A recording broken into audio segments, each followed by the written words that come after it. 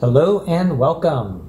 So I was working on some code for an upcoming video which sorts the bytes in the screen buffer using the insertion sort algorithm. As always, I wrote some bugs and I had to deal with them, and this time I encountered something a little unusual. Usually when I'm coding in assembly language, if I screw something up, it's very obvious, like it will hang or it will crash.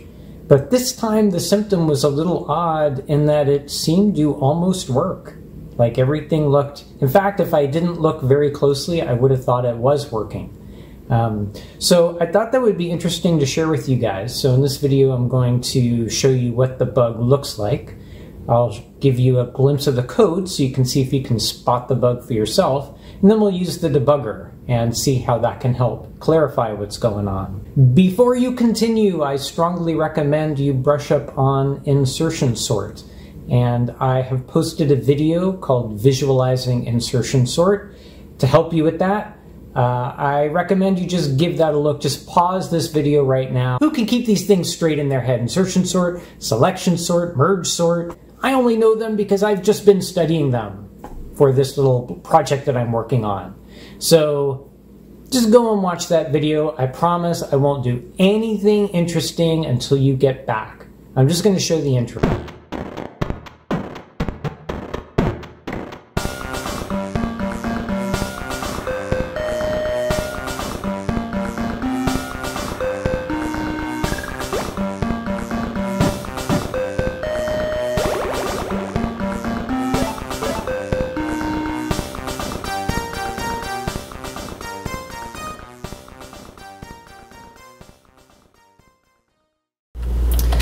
So let's run it and you can see the bug in action.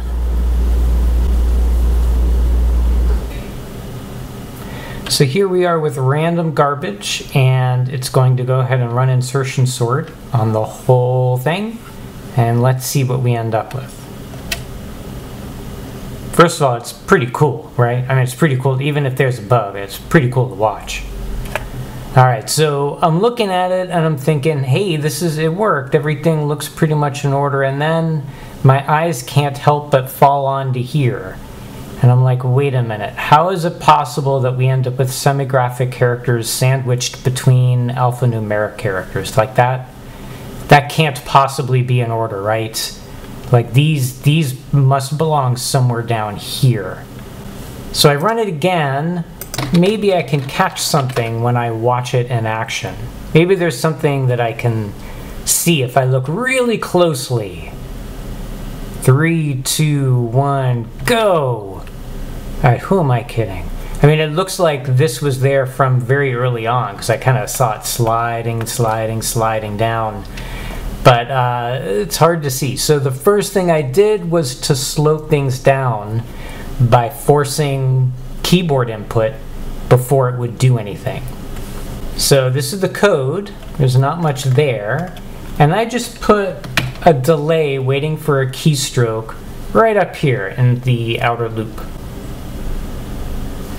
So the first thing I would expect to see is for this to try to sort itself in place, and it should already be in place. So I'm thinking when I hit the key, these two characters will just remain put. And sure enough, they are. The next thing I would expect is that P should shift to the left a couple times. Nothing happened? Oh! Okay. So all of a sudden an orange appeared out of nowhere, and the question mark moved. If I continue forward, question mark moved forward, and another orange appeared. Where are these oranges coming from? Now something changed here. It didn't look like a real shift. Now if I keep going, these are shifting, but the characters up here don't seem to be coming here. In fact, it almost seems like this is being filled with completely different characters. But mostly in order. Like, this does seem in order. What could possibly be causing this? So it was about here that I kind of had it, and I said I need to make myself some breakfast, and so I just made myself some breakfast. And then while I was away and I was thinking about what could possibly have caused this, it finally occurred to me. It finally occurred to me what it was. But if I had used a debugger, I think it would have occurred to me very easily as well. So I'm going to walk you through the code. Let's see if you could figure out what I screwed up. So this is some Java code that basically I just transcoded into assembly. I just followed this pretty closely. So we have the outer loop where I represents the item we're going to start shifting to the left, and an inner loop where J represents the position that item is in at each point. So the inner loop shifts left one at a time, while the outer loop decides which element we're moving on to shift. You'll notice the outer loop starts at element 1 and arrays start counting at 0, and that's because the 0th element has nowhere left to shift. The 0th element is already sorted with respect to itself. So we always start at the second element and we make sure that it's sorted relative to it and everything to its left. So the inner loop starts at the element we're going to start shifting, and it swaps, it shifts, so long as there is somewhere to shift it to, and it is smaller than its left neighbor. Remember, you want the left neighbor to be smaller than it for it to be sorted. So if the left neighbor is bigger than it, then we need to shift that jth element to the left. And that's all this does. This is just a simple swap. We remember what's at item J, we clobber what's at item J with what is to its left, and then we can fill what was to its left with that saved element, which came from J. And there is nothing wrong with this Java code, so the bug is not here. This Java code is just fine. Problem is somehow with how I transcoded it. So let's just take a quick look, maybe not so quick look at the code. So I have set up the VDG so that it will set the text buffer to start at E100, and then I point it at E100. So that's where all of my elements are. That way, that's how you get to see everything shifting in real time. So we start at the element right after the 0th one. And this is what I added to just wait for the keystroke. We keep on going as long as we are not higher than or the same as this. So this is like one past the end of the buffer. And if we are at or higher than that, then we is done. Insertion sort done. We come down here and we return. So this is sort of the outer loop. This sets up U to start where X is. So you can think of X as I, and you can think of U as J. So we start U off being X, or we start J off being I. And we get ready to shift U to the left as far as we need to. Now there were two conditions in that inner for loop. One of them is to make sure that J is bigger than 0. And the other one is to check whether the left neighbor is bigger than what is sitting at J. And that's what this stuff is doing here. So this is doing the 0 check. And if that fails, then we're out. And this is doing the left neighbor check. And if that fails, we're out. And then finally, we do the swap. So B will be the left neighbor. A is already the item we're looking at. And so we just swap their places, and then we branch back up. No, I'm sorry, we decrement U, which is J, and then we branch back up. So go ahead, pause. If you need to pause, see if you could see what I screwed up here. Let's take a look at MAME. Let's see what the debugger has to say about what's going on. So we're now at the beginning of the insertion sort subroutine. We're sitting right here. So the next thing we're going to do is to wait for a keystroke. So I'm going to do that.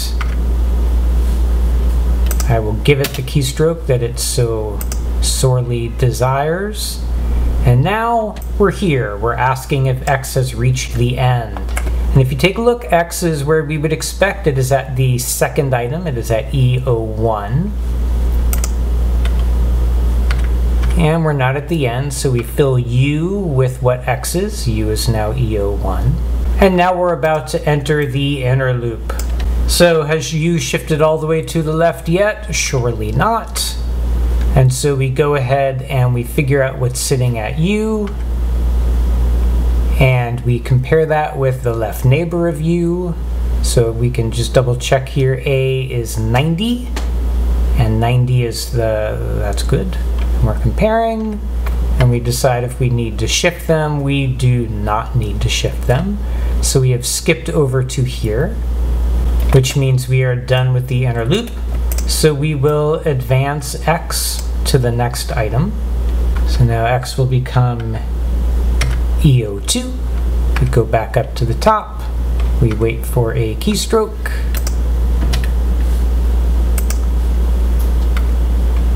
We ask if X is done.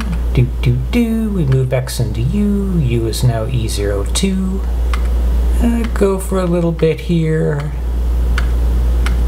Do a little bit of shifting. Move U to the left. U is now E01.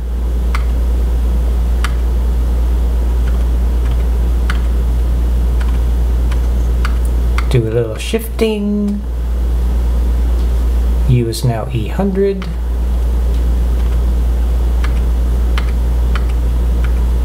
Anyone getting nervous? U is now DFF. Wait a minute. What? How? What? What's going on? Why hasn't U stopped? You should stop when we're at the 0th element of the buffer. The buffer starts at E100. Why didn't you stop? Surely you see it by now. Or maybe you are dumbfounded as I was. How far is you gonna go? And I say, wait a minute. I make sure the loop is done so long as U hasn't hit 0. But guys, that's the index of the array, not the address where U needs to go to. U needs to go all the way up to E100 and not beyond. But it was going all the way to the beginning of memory. Oh, and yet it was still so fast. That was pretty interesting, wasn't it? I mean, you saw it when it was working. It was pretty fast. So the fix is this. Let's watch that work.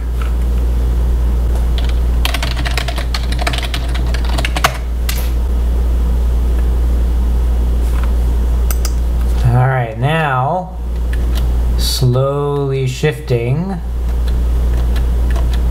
and now it looks like there's no weird orange things happening. Only the stuff that we've got are shifting into place. Alright, let's watch that at full speed.